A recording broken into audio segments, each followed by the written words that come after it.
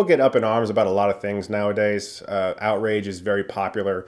It's extremely monetizable to get mad about things and scream. And people were upset that they brought on Phoebe Waller-Bridge as a writer because I guess she's a woman.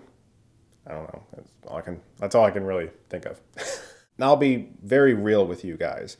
I notice when movies try to shove things down my throat.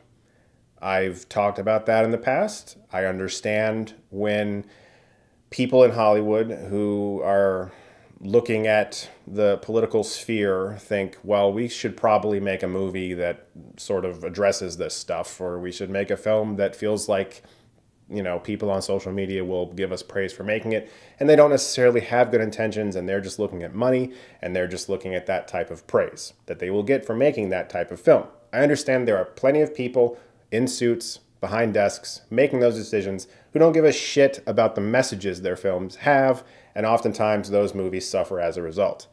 But I also understand that some movies are really fucking good at it. And I can always tell when someone is genuine and when someone is just doing it because it's a talking point. No Time to Die does not have a single part where that radar went off for me and I thought, oh, they just put that in there to put that in there. That never happened for me while I watched this movie. But people are going to go in with these expectations that they have built up because of things they've read online or articles or speculation, and they're going to feel a certain way about the movie, and I really don't think the movie deserves that type of outrage at all.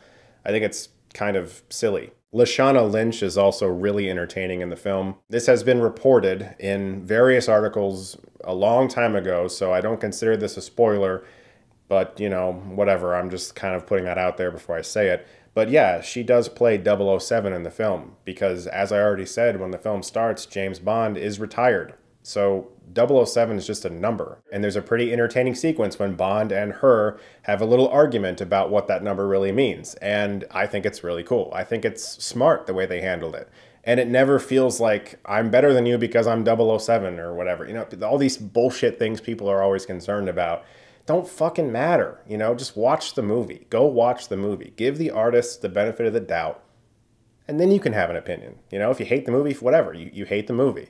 But at least watch it first. The movie also has what I found to be a very satisfying finale with tons of 007 references everywhere if you've seen all the films. I think No Time to Die is a damn good movie. So go support a big theatrical film so we can get some more theatrical films. Because I really miss the theater, and just going to see this film felt so special, strangely.